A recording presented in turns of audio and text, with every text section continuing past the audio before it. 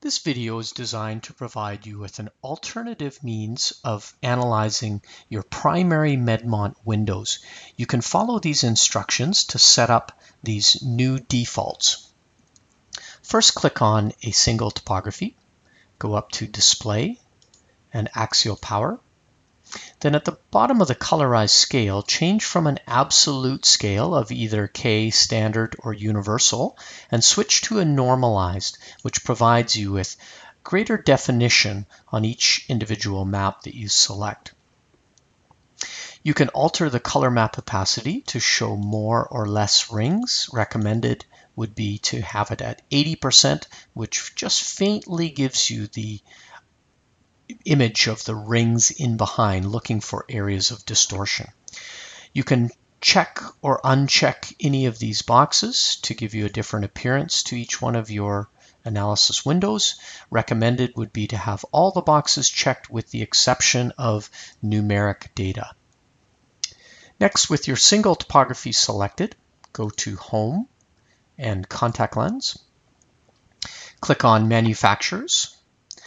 Check each box next to the lab that you presently deal with or the lab that you would prefer to order lenses from.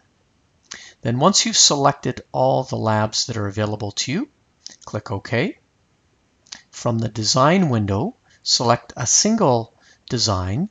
Make sure your vertex distance is at 12 and click OK. Then make sure your color map opacity is set at 100% to ensure that you have the greatest fluorescein luminescence, at least in this theoretical model. And you can check or uncheck any of these boxes, again, to change the appearance of the display. Then under the scale, standard fluorescein is what you should have selected for corneal GPs, which gives you a scale of 0 to 100. If you're dealing with sclerals, you adjust that to extended fluorescein to allow for 0 to 500 microns, a broader scale. Standard fluorescein for corneal GPs, and that's the way you might want to leave it as a default. Contact lens software is set up. You can click OK. Click on Home. Click on the single topography that you have and hold down the Control key and select a second topography. Then go up to View and Comparison. Make sure the two images on the left are set for normalized, and then the difference map on the right, or the comparison map, used in orthokeratology analysis, used to compare patients over time, such as keratoconic patients, to look for progression or changes in the disease. You can alter how these maps are sensitive to smaller finite changes.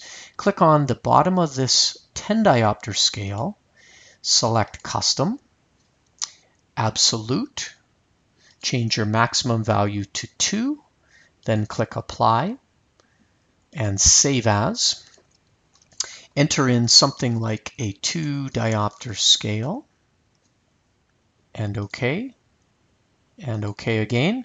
And now that gives you a scale of plus or minus 2. If you're doing orthokeratology with treatment effects of 4 diopters, 6 diopters, you may want to create additional scales of 2, 4, 6, 8, and then the standard of 10. But leave it as a default as a 2 diopter scale. Then click on a single topography, go to Combination, and you may alter any one of the appearances of these 4 images by going to Display, click on the title bar, and alter the appearance by using your standard display options. To change box number 2, just simply highlight that box, and again, you may alter by using your display window. Click on box number 3, make changes necessary, so on and so forth.